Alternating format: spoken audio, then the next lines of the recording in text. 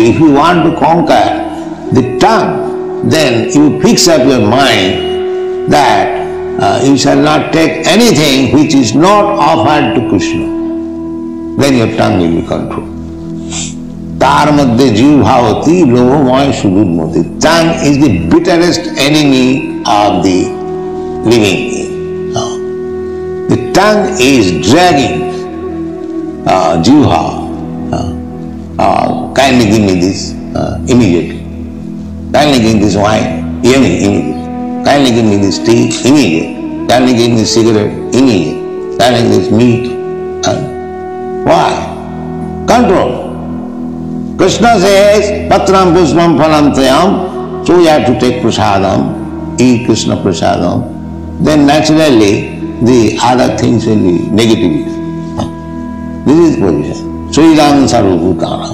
So, if all human being becomes vegetarian, not vegetarian, but eater of the Krishna's prasadam, all these liquor house and slaughterhouse and brothels will be closed.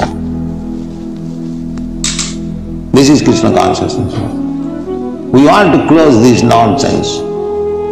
Places of sinful life, brothels, illegitimate sense gratification, sex relationship, prostitution. If we are embarrassed with this sinful life, there is no possibility of becoming again Achyuta.